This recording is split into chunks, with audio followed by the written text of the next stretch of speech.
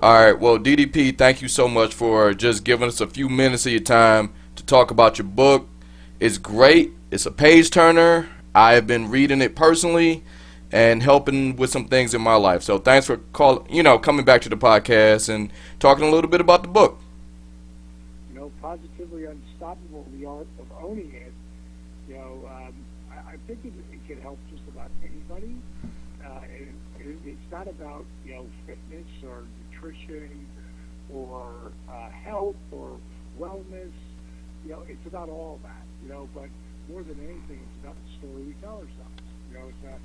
It's really trying to get people to get rid of that devil on their shoulder. And we're always going to have that, but the self-doubt. And it's trying to help people build their confidence more than anything. And I use examples from my own life because a lot of people would think, man, you've lived a blessed life. Like, I really have. Especially, this latter part of my life, I've been so blessed on so many different levels.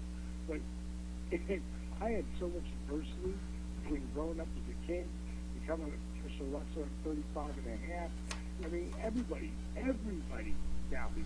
Like, I've been being told I can't do stuff my entire life. I just, what Positively Unstoppable is about is getting people to understand that it doesn't matter who tells you what you can't do. Only one person has to believe in you, and that's you. Now, the other side of that is most people don't believe in themselves. People, like, I guess the golden rule is people the way they want to be treated, the way they treat themselves. No, I really don't. I like the platinum rule. Treat me the way I want to be treated. Because most people treat themselves like shit. They talk about themselves in a seriously negative manner. They pull themselves down all the time, and they just have no self-respect. Most people, they really don't. And you could change that. That's the beauty of that. And again, that's what Positively Unstoppable is all about. Me giving examples, not just from my life, but from so many people that I found that I've worked with that were stuck. They were broken. And they used a lot of the principles that I teach in the book that helped them get unbroken. And that's one thing I do like about this, because when I was reading the book, I don't want to give too much away because I want my listeners to read this book. But one of the main things that you talk about is the importance of owning it. Whatever you bring to the table, you have to own that. If anybody's seen the Resurrection of Jake the Snake, I mean, the place that we lived at, I called the accountability crib. And it was a friend of mine named Christina who actually named it that. She gave me a list of names. I reached out on the internet and said, tell me what I should call this place.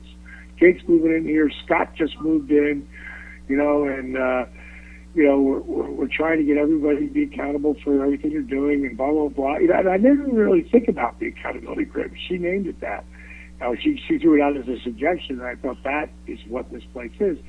And when it comes to owning it, it's all about being accountable and knowing who you are and being willing to not beat yourself down, because that's the last thing, that I think people need to do, because there's so much personal self-doubt, and there's so much what I call emotional gravity. No one can pull you down more than you. And in our personal lives and our professional lives, each and every one of us are constantly hit on the phone doing the workshop. Hold on. My wife just came by just talking. In our personal lives and our professional lives, each and every one of us are constantly hit with one adversity after another, most of which we have no control over. But if we work at it, and this is what I teach you in Positively Unstoppable, if you actually put the work in, you literally can control the way you react, how you adapt, and how you take action. And a lot of it will be determined on how you breathe. And I teach people how to breathe. I teach them how to change the inner dialogue. You know, the story you tell yourself, that little voice inside you. You know, and when you start to control that, well, man, anything's possible. I just did a motivational Monday on my DDP Yoga Now app 2 weeks in a row. One week I talked to Cody Rhodes, and if you would have talked to Cody Rhodes leaving the WWF 2.5 years ago, then you would have caught somebody who was self-doubt, but believed in himself way more than anybody else did. And he got on that independent, working trail that, really wasn't all that great, but it was the best it's been in some time. And he hooked up with the Young Bucks, and he built those relationships. And then a year later, they're talking about doing All In. And, anybody who's a wrestling fan, they know what happened. Mm-hmm. And it was something that was super special. And they sold the place out in less than 30 minutes, over 11,000 seats. Mm-hmm. And it resonated. It ripped through the entire wrestling community. And then a guy named Tony Khan, who owns the Jacksonville Jaguars, a billionaire. I always tell people all the time, and I talk about this in Positively Unstoppable, you never know who's watching.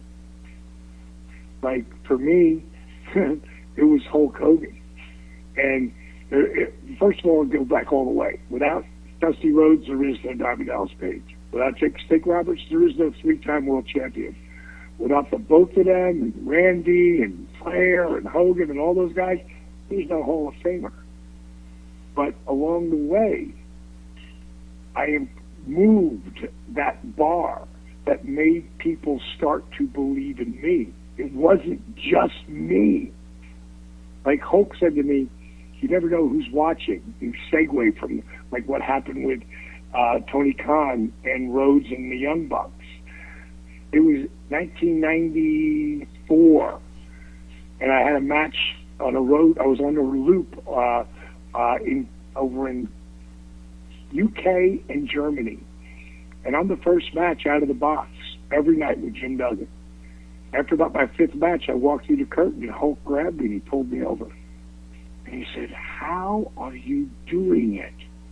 And I go, "Doing what, Hulk? What did I do wrong?" He goes, "You didn't do anything wrong." He goes, "How do you keep getting so much better?" And then he answered the question for me. He said, I've been watching you. And I don't see you on TV that often.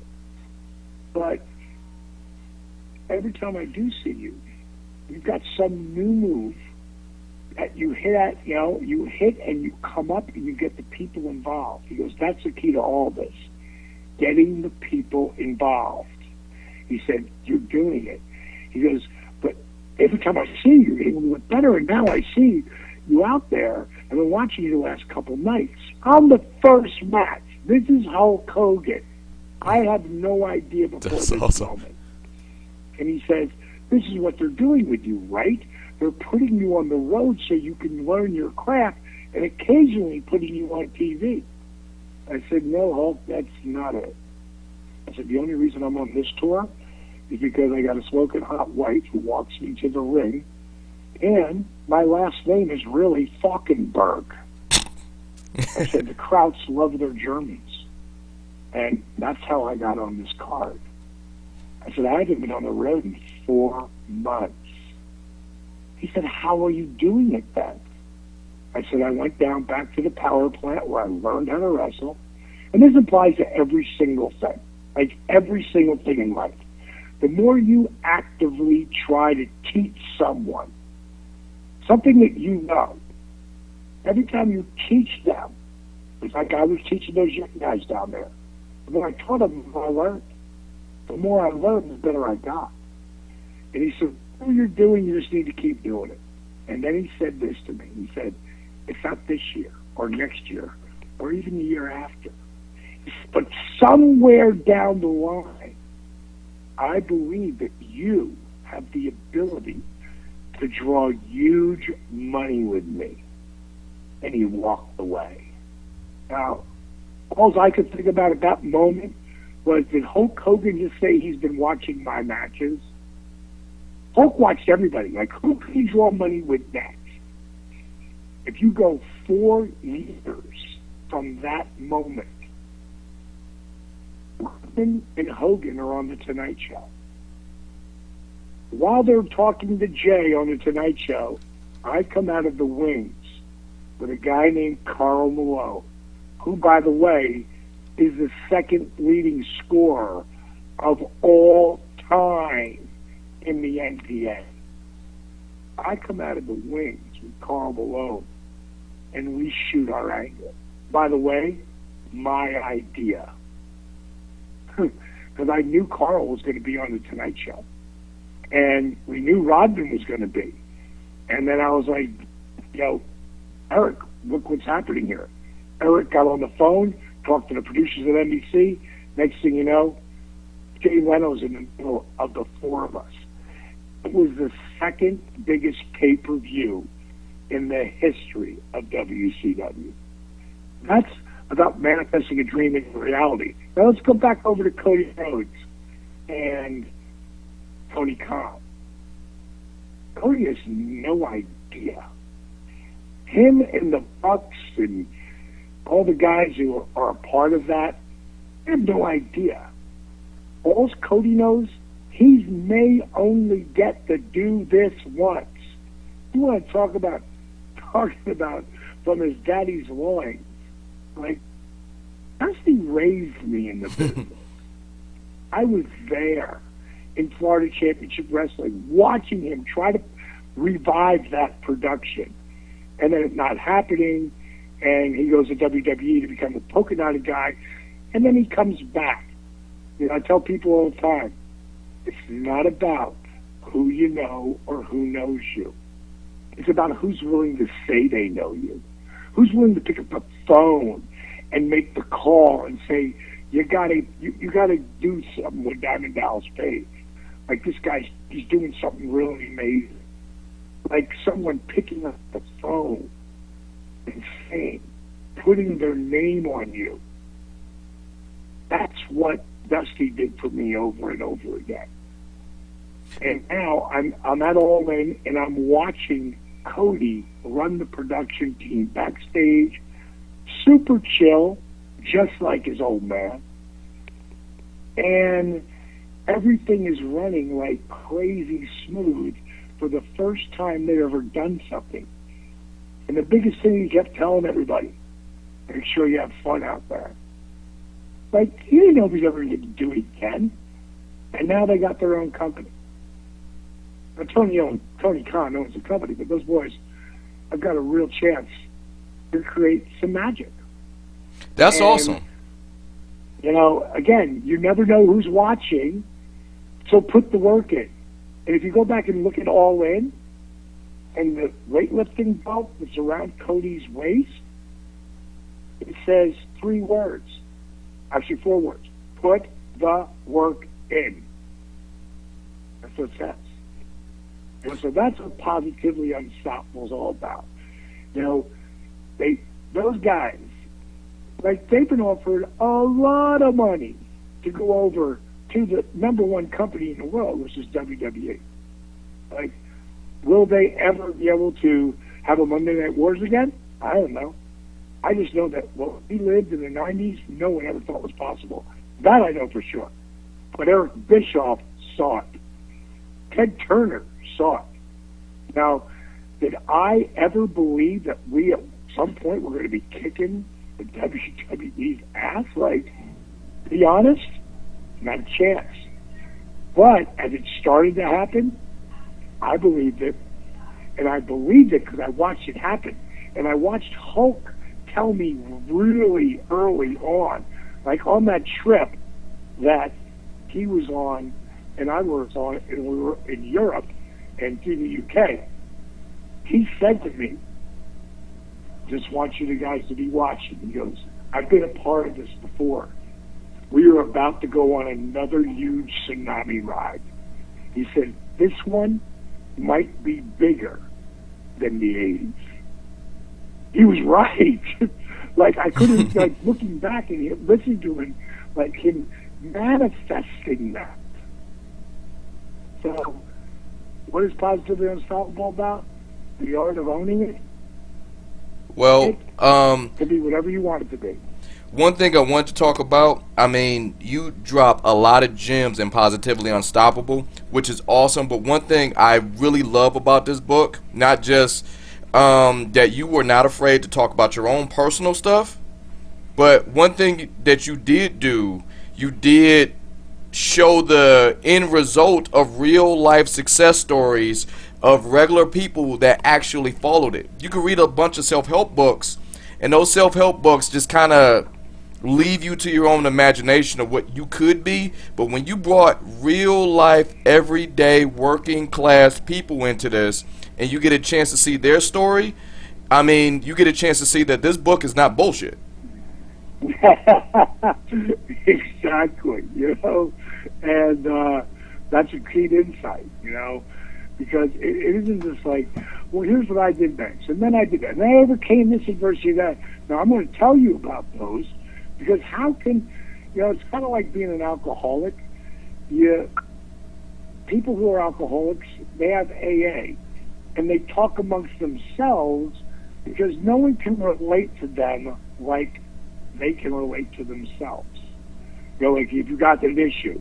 And that goes for everything. In this scenario, man, I had a lot of adversity my whole life.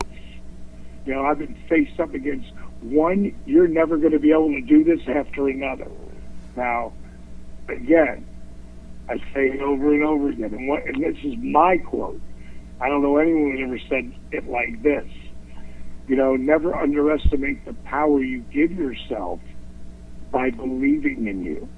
Like, when you start building the confidence that Positively Unstoppable can help you have, when you start to build that confidence, well, it just turns into so many things. Like, all of a sudden, once you start believing you can do it, and then when you start to really do it, you start to believe, well, you can do so many other things. Like, you think, the example would be Cody Rhodes in this scenario, and I talk about him being a kid, you know, and I'll never forget when he was a sophomore in high school.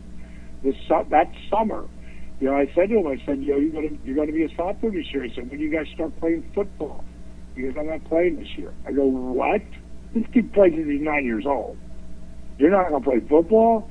And he's like, no, not this year. He said, next year, this whole year, I'm focusing on wrestling. He goes, next year, my junior year, he goes, I'm going to win the state championship. I was like, wow, that's a bold goal. Always called him Young Buck, which is kind of really funny to me. You know, I always called him Young Buck. Sometimes they'll call me it today. But I said, that's a lot of, you know, it's a bold statement, Young Buck. You know what that's going to take? He goes, I know. He goes, I'm going to have to put a lot of work into this. He goes, but I'm going to do it. That junior year, he went 48-0 and won state championship. Man. So the next year, he was 12-0 or 11-0, and he lost a match. And I was living in L.A., and I called him. Hey, Young Buck, what's up? He's like, I lost, Alex. I fucking lost. I was like, thank God. It knocked him on his ass. He said, what? Like, why would you say that? I said, Code, do you think you learn from winning?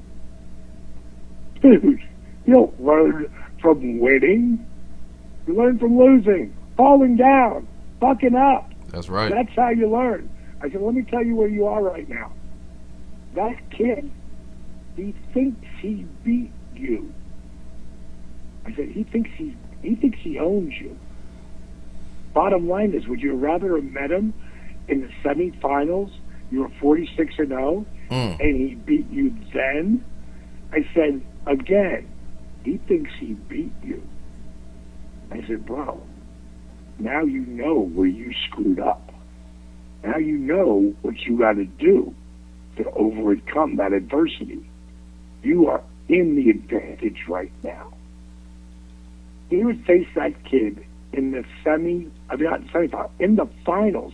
The kid was undefeated. I was there both years. Flew in from LA. He ate that kid in the finals. Man. So, was I surprised by everything that's happening? Yes, but not really. You know, I've been watching this kid for a long time. He's special. And they didn't see it up in New York. They didn't see it in WWE. They thought he was a mid-level guy.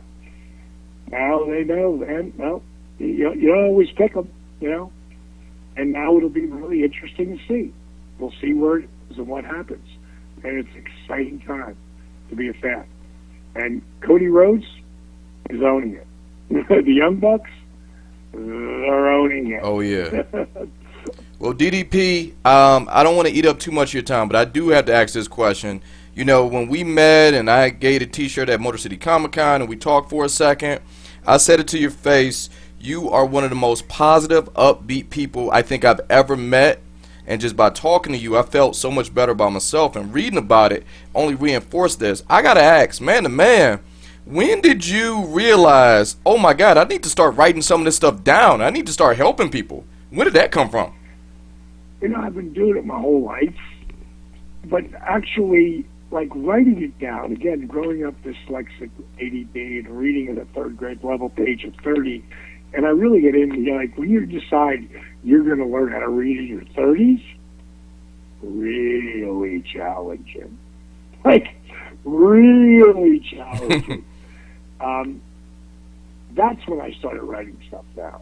I didn't really write stuff down before that because, you know, the written word was pretty foreign to me. I mean, and even writing, oh my God, writing emails. Like today, I still will have my wife, like if I'm sending something, like yesterday I sent something to a guy who is in the NFL, he's a coach, and he contacted me about my program. Not knowing that last night they sent out a press release that now DDP Yoga is partnered up with the NFL alumni. Like, I've been working on that. I've been throwing that in the universe for 10 years, over 10 years. I've been working on it for 2 straight years. And it finally came to fruition the week before the friggin' Super Bowl in my hometown here in Atlanta, GA. It all came to fruition. My publicist is like, are you kidding me? Like Radio Row? Like, who's not going to want to talk to DDP about the NFL alumni and our partnership? I'm talking to you now. You know, it's like a slam dunk. And it gives me a chance to work with these guys. But, you know, I've been telling people positive things and about, because again, people say, hey, like you say, you're the most positive person ever. Like, how do you do it? I work at it. You know, I write inspiring things all day long now. But back when I was trying to write, learning to read, you couldn't decipher what I was writing. I mean, I could, but you would have no idea what the fuck I just wrote. Because you would have to have hieroglyphics to, you know, to understand. And that just became pretty good in the last few years. But I still, if I'm sending something else, like I was to this coach who's from the NFL, after I sent it, I said, honey, look at this. And she just changed some things, and boom, I sent it off. You know, you got to work at it. I always say, and you know I say it all the time in Positively Unstoppable, just don't think it, think it. Write it down. Burn it into your brain. The more you do something, the more you own it. So, Now, that's really what it's all about, my man. And I got to roll, and I want to just let people know that if you want to know about the program, go to ddpyoga.com. If you want to know about our new challenge, our Positively Unstoppable Challenge, go to positivelyunstoppable.com. We have a challenge going on all over North America, Canada, and the United States. We're looking for 2 people. 2 finalists will be picked out of the thousands that have already signed up. 2 people will be picked as finalists who have the best physical transformation and mental transformation. What does that mean? There'll be a Q&A, and there will be a essay. Now, if you were like where I was, even today, but yourself, get them to help you write it, or have someone write it for you, but have it be your real story. And document everything, because the contest starts right now. You can't sign up after January 31st. It's locked in. But you can start right now, today. It goes to May 31st. Those 2 contestants that we pick as finalists, and I don't even pick the first thousands. I don't go with any of that because I'm too close to my community. We have an outside company picking them. Then they send us like the top 5 or 6 or 8 or whatever it is, and then we'll pick which the best, who have the best stories, who documented it the most thoroughly, and who made that change mentally, who made that shift, and how did they do it. We're going to give those 2 finalists opportunity. We're flying them to Atlanta, GA. We're putting them up at the Accountability Crib, which today is an Airbnb. Anybody can stay at the Accountability Crib, because it's an Airbnb. But I don't live there anymore.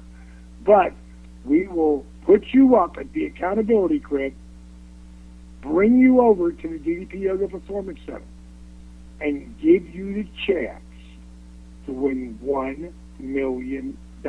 Man. Right? I don't know who's doing that, but I know we are. And we're all about helping people transform. The mission statement of DDP Yoga is to get people to think beyond traditional limits, to find inspiration in adversity, and be the most trusted fitness company on the planet. That's who we are. We are successful because we inspire people to believe in themselves. That's what we do. And on that note, my friend, great talking to you. Thanks so much, Dallas. I mean, just the gems that you gave me, that's awesome. I know you got to run. Thank you for just giving us a little bit of your time. I need them to pick up your book tonight. And, man, this is so much. This is great. Everything can be found at DiamondDallasPage.com. And I'll talk to you soon, my friend. Hey, I appreciate it. And anybody out there, get the book. Go to, my book company tells me not to do this, but I want you to get the best deal. Go to Amazon Prime. That's where you can get the best deal. And after you get the book, please go back and write me a review. Tell me what you really think. I don't want you to tell me what I want to hear. Tell me what you really think. And if you didn't get what you think out of it, go back and read it again, because you weren't listening. I got a lot of it. It's all there to help you be the best you can be. Kenny, great talking to you. Talk to you soon, brother. All right, thanks. Thanks, Dallas.